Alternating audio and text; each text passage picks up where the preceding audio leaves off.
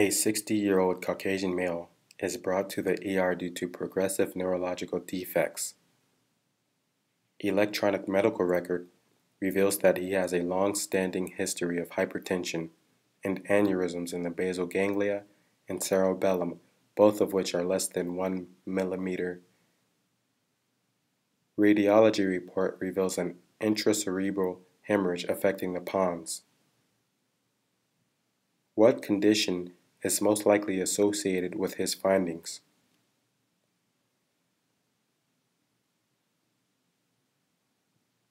Charcot-Bouchard aneurysm. Charcot-Bouchard aneurysm. Charcot-Bouchard aneurysms are aneurysms of the brain vasculature which occur in small blood vessels.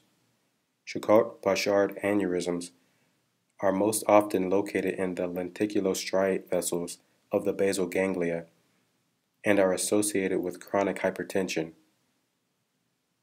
Charcot-Bouchard aneurysms are a common cause of cerebral hemorrhage.